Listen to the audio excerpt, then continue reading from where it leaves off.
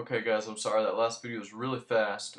We'll go over real quick what we did in the last video. We set up a div class for this toolbar. If we'll take it out of the live view, we can see this class in here, how I set the auto margins in the CSS. So this is our toolbar. This is our div class of toolbar.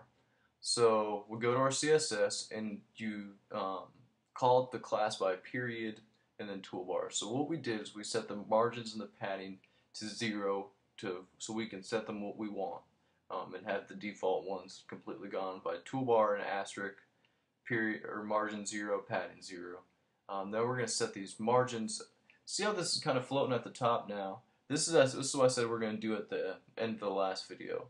We want to add some padding to the top here. I'd say maybe 20 to 30 pixels. We'll try 20 pixels first and see if that pushes it down far enough. Yeah, I think that actually looks really good right there in the middle. So now we got our links right here in the middle, and which is exactly what we want. And if you don't know how to code the links, it's just you put the A, the reference, pound. That's what we have because the pound just makes it so it's not linking anywhere. And then item 1, then close the A tag. Now we set the UL and the LI lists to none, so that makes the bullet gone. The toolbar A, these are the links. We made the links white so that these links just stay white. And we set the decoration to none except for on the hover, which is toolbar, and the A hover. We made it so that they get underlined here. So now we pretty much have a full layout. So if we go just change this to design view, it looks great. We can go to preview in Firefox, and when I get Firefox pulled up here, wherever it may be, it's a little bit bigger than the window I'm in.